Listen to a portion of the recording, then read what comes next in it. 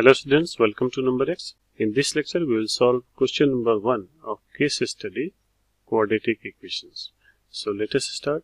Question है, Raj and Ajay are very close friends. Both the families decide to go to Ranikhet by their own cars. Raj's car travel at a speed of x km per hour, while Ajay's car travels 5 km faster than Raj's cars. Raj took 4 hours more than Ajay to complete the journey of 400 km. इसमें first question पूछा गया है, What will be the distance covered by Ajay cars in 2 hours? Question में जो information दी गई है उसको पहले एक टेबुलर फॉर्म में लिख लेते हैं. इसमें मैंने रो में लिया है स्पीड एंड टाइम और कॉलम में लिया है राज and Ajay.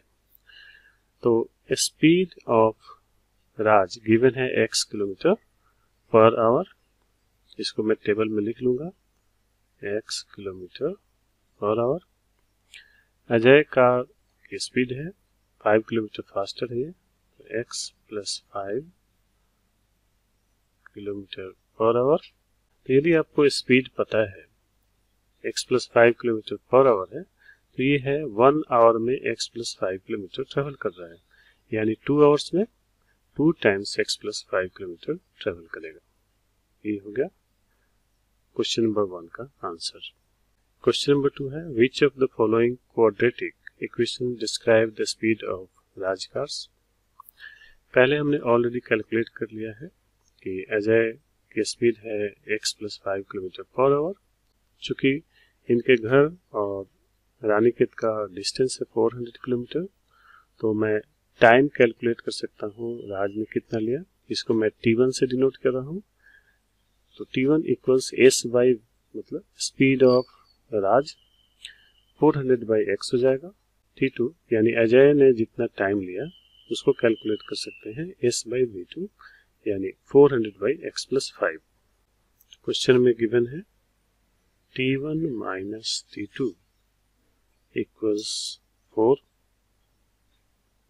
This implies 400 upon x minus 400 upon x plus 5 equals 4.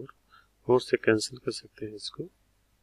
This implies 100 common ले लीजिए. 1 by x minus 1 by x plus 5 equals 1. फिर यहाँ पर मैं एलसीएम लूंगा. This implies x into x plus 5 और 100 को रहने दीजिए यहाँ पर. इसमें हो जाएगा x plus 5 minus x equals 1. यहाँ पर x से x कैंसिल हो जाएगा और इसको आप लिख सकते हैं 100 times 5 upon x into x plus 5 equals 1. This implies x squared plus 5x equals 500.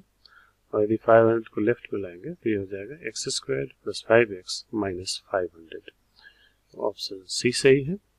Next question है, what is the speed of Raj cars. तो हमने अभी क्वाड्रेटिक फाइंड आउट किया जो स्पीड ऑफ राज कार को डिस्क्राइब कर रहा है. x squared plus 5x minus 500 equal to 0.